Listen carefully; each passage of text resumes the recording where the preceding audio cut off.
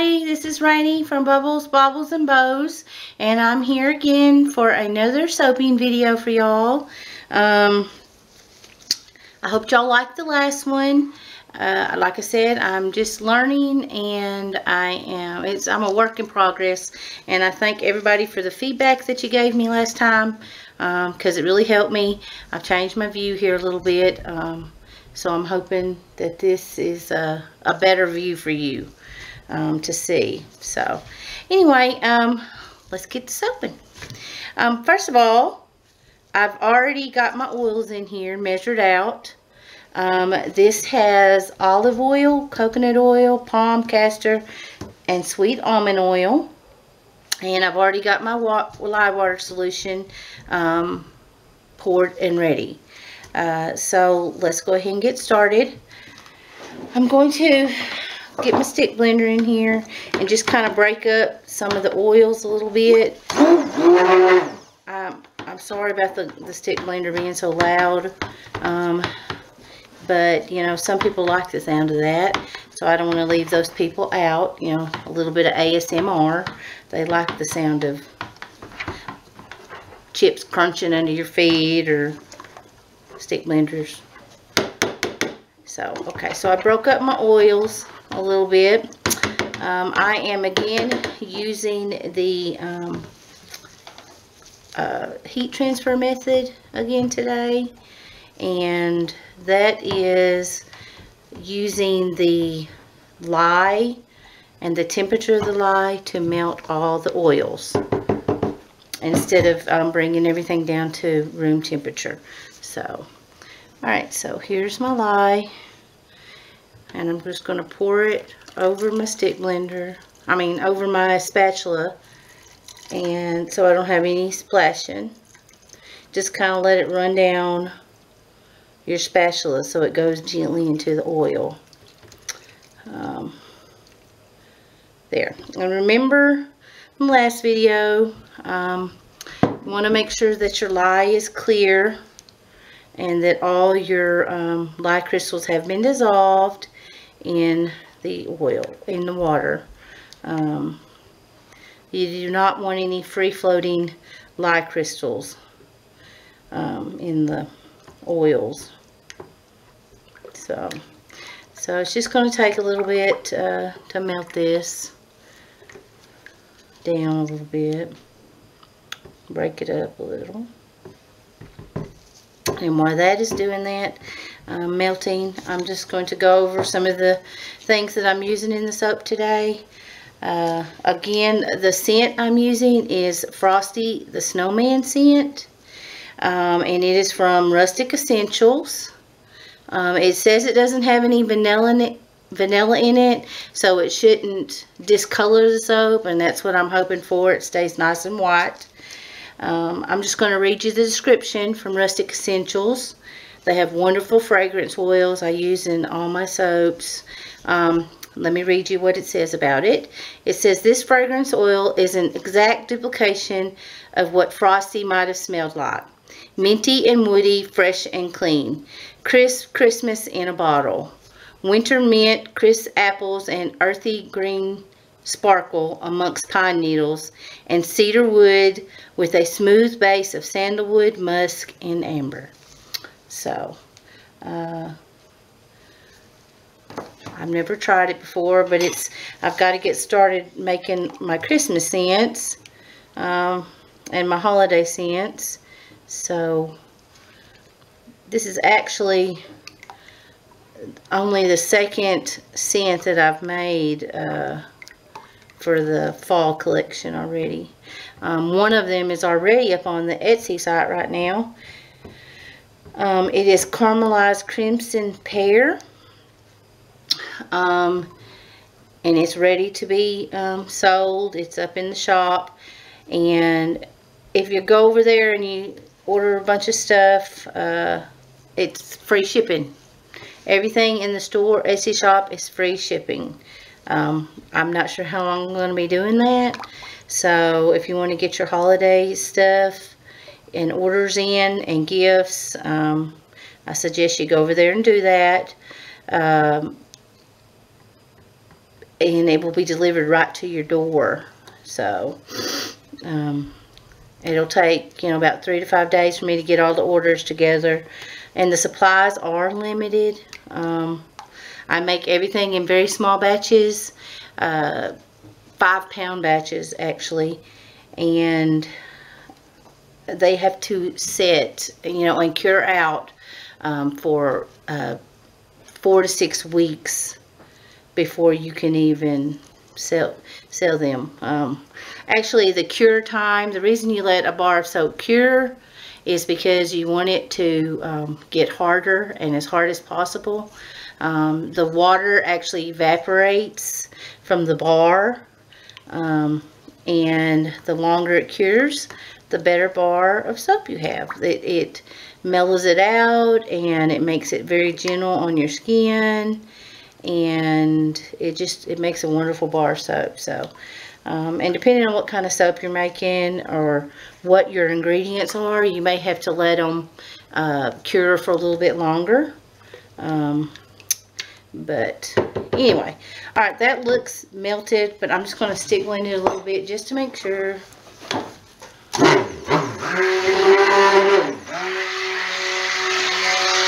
So you want to burp. It's called burping your stick blender, and that's just so you can get all the air out from under the stick blender, and it will help it from splashing. And you don't want a lot of air in your soap because it causes air bubbles. So you just want to gently do it.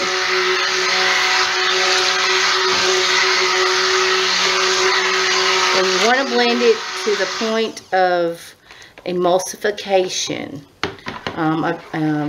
That means there's no oils floating on top of the water. I see a little bit. You can kind of see it.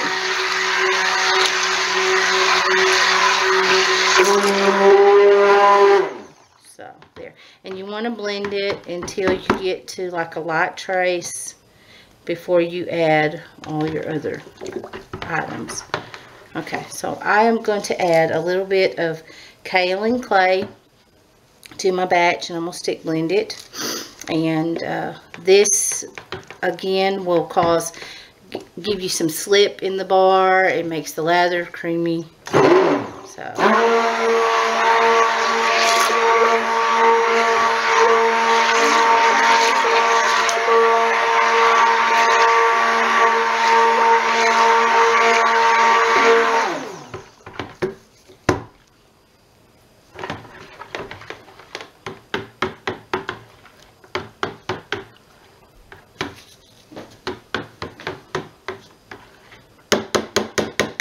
okay, so now I'm just going to stop it. Okay, just had a little malfunction there, so sorry. But anyway, as you see, my oils have all been emulsified, and we are at a trace right now. Trace is when your oils kind of have emulsified with the lye and the water, and it causes a little string on top of your soap batter. So I am going to split off some soap into 2 different containers, and these are I'm going to do a swirl today, a 2-color swirl. And it's going to be a drop swirl into a white base. So, and I'm just going to use a little bit of titanium dioxide that I've already mixed up.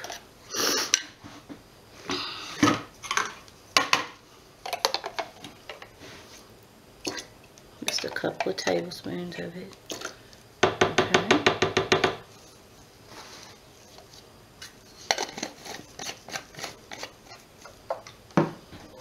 And I'm just going to stick blend that a little bit, because you want to make sure it's all okay.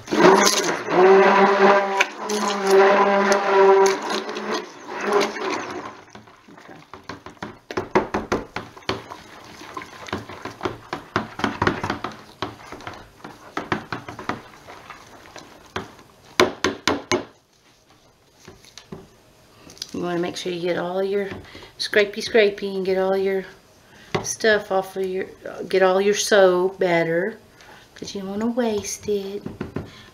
It's good stuff.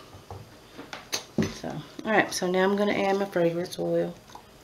Just going to divide it up.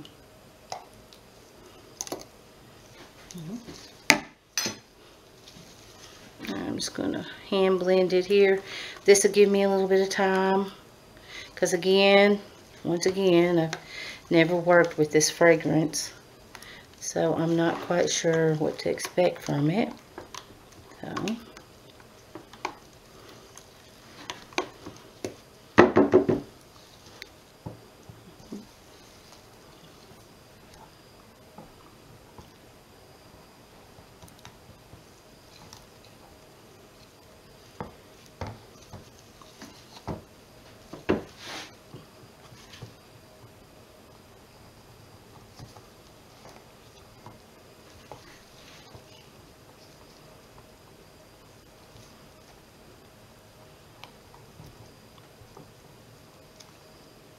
splashed it a little bit there. And now I'm going to add the colorants. There's two colorants I'm using. The first colorant is Silver Fin Blue, and it's from Mad Micas. It's a very pretty color of blue. Now, let me get that all out of there.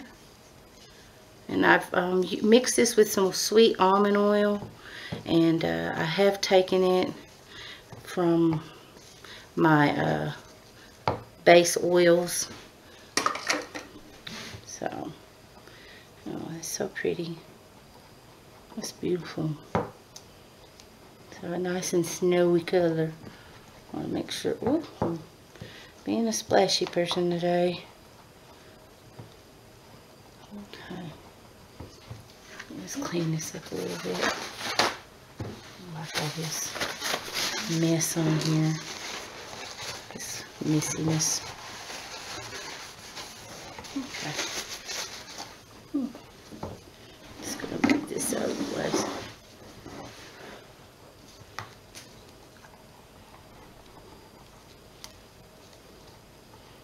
Okay. And then, oh, it's starting to get thick a little bit. And this one is Mad Micas, and it is Blue Bling. Okay, so I'm going to add a little bit of that. And this will kind of loosen it up also. I hope these stay true, colors stay true in here. Very pretty.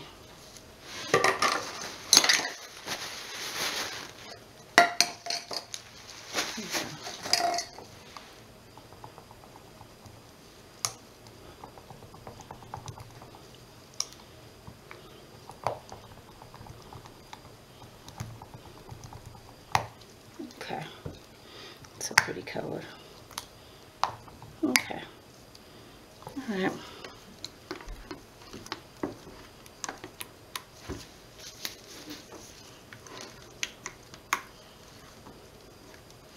Okay.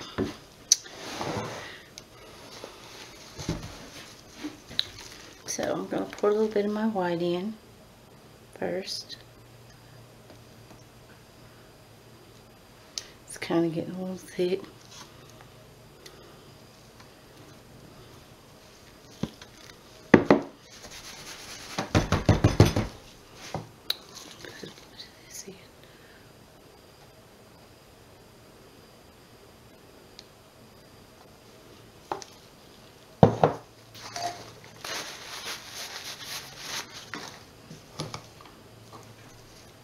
And then I'm going to put a little bit of this.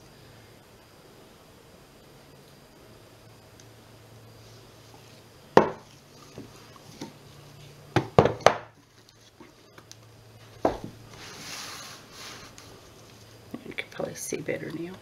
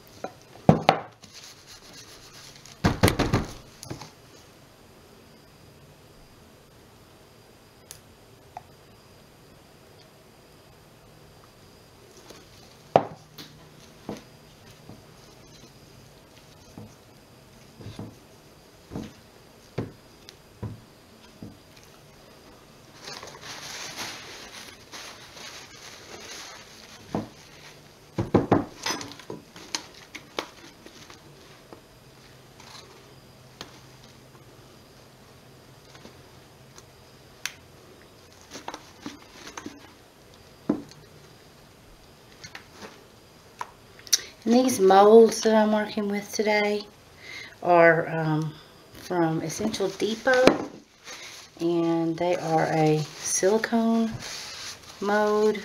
I have ordered some wooden soap molds for them to go in, but I have not received them yet, so making do with what I have. Okay, you want to make sure you get all your soap out of there. Pretty soap. Okay.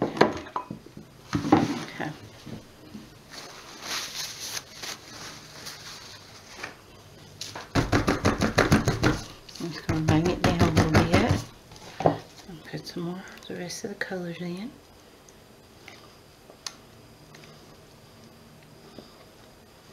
It's kind of gotten thick on me, so that's okay.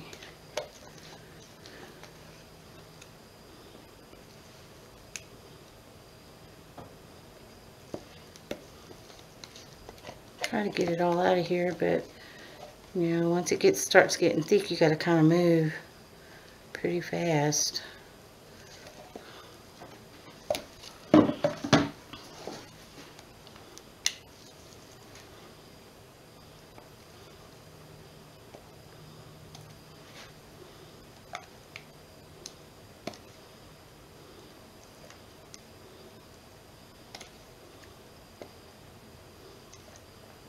Okay.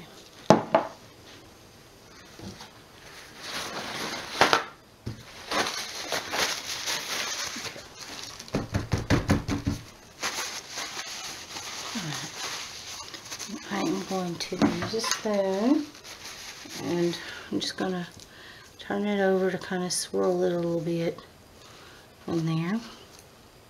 It's really full. And make it look like a little storm going on.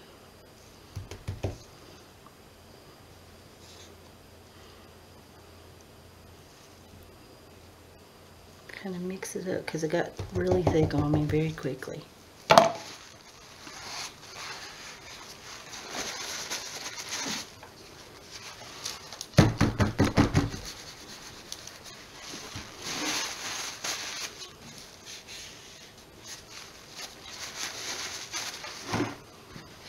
Just going to clean up the mold a little bit, make it a little neat.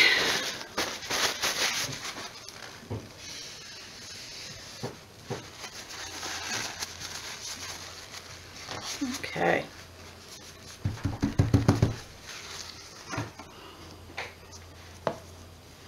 Okay, and just want it to be a little smooth here. So, make sure it's even. Smooth it out.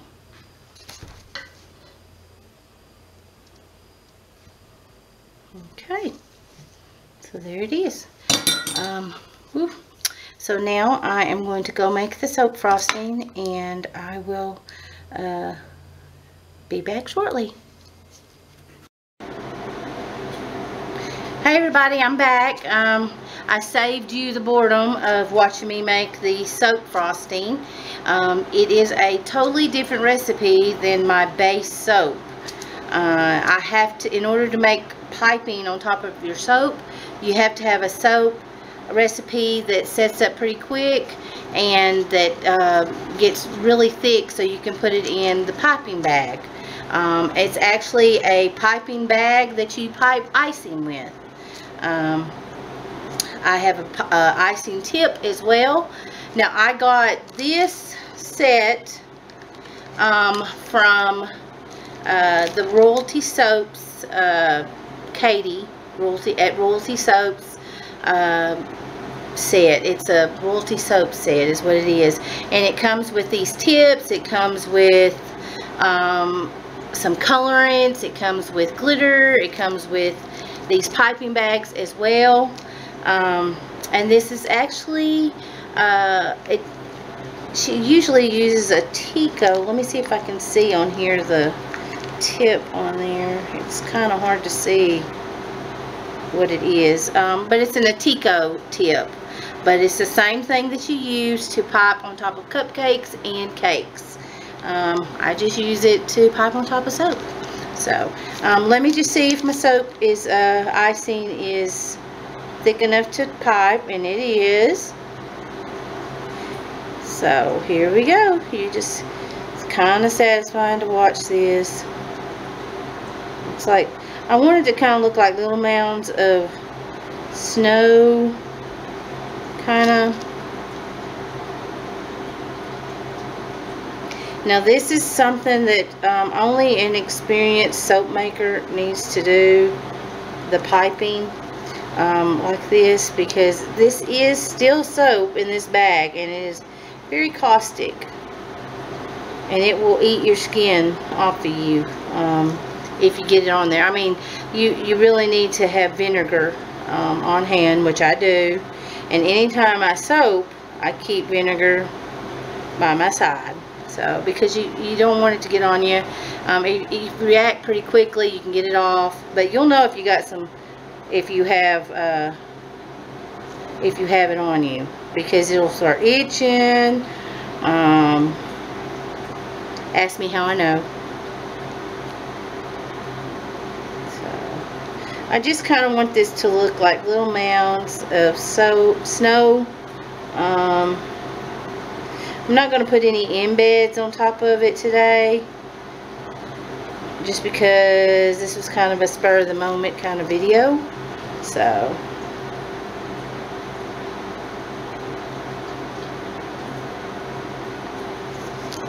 and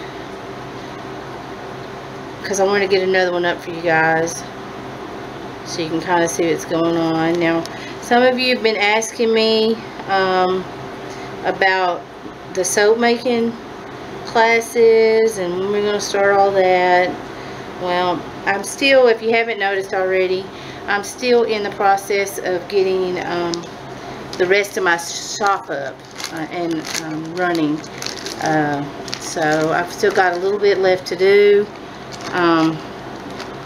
in the shop, as far as some more counter space and whatnot, before I can do any of that. You know, it's got to be, I want it to be, you know, a good experience for everybody that's coming to the soap class. But until then, I will be doing some online. Now, as you know, this is not a tutorial, which I honestly can't say that word either. But I will be doing some of them. I'm just trying to get used to talking on the camera and all that fun stuff. You know, it's not easy getting up here and doing all this and not even knowing what you're doing, really. I mean, as far as YouTube, camera, video, and all that. So it's all a learning experience. So you put it in your bag just like you would icing, and you work it back down, and you want to make sure that it comes out, because you don't want, and you sometimes get them anyway, an air bubble. Ooh, just like that. And that's okay. We'll just top it up a little bit there.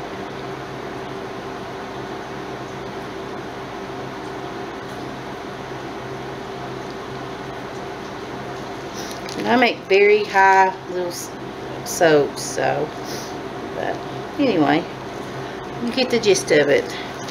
And I've got some soap stuff, icing left, so I'll save that and put it in a mold here in a little bit and take care of that. Alright, but since I'm not putting any embeds on it, I'm going to put some glitter on it, and 2 different colors.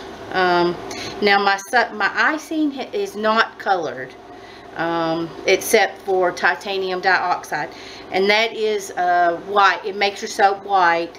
It also helps with in scents that have vanilla in them. They'll turn your soap brown a lot of the time, depending on the percentage of vanilla in the scent.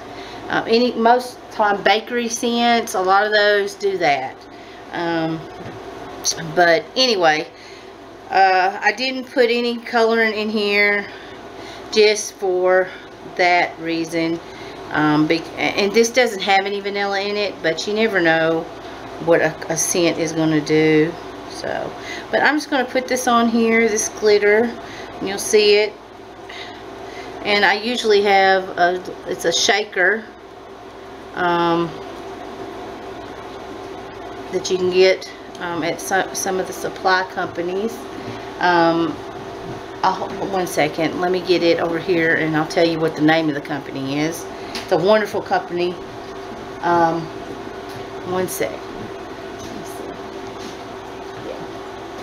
The name of the company is Nurture Soap, and they sell these cute little sprayer things that you spray the glitter on, and they are cute. And see, you see how it just kind of goes on there. And this is also the company that has the Royalty Soap piping set.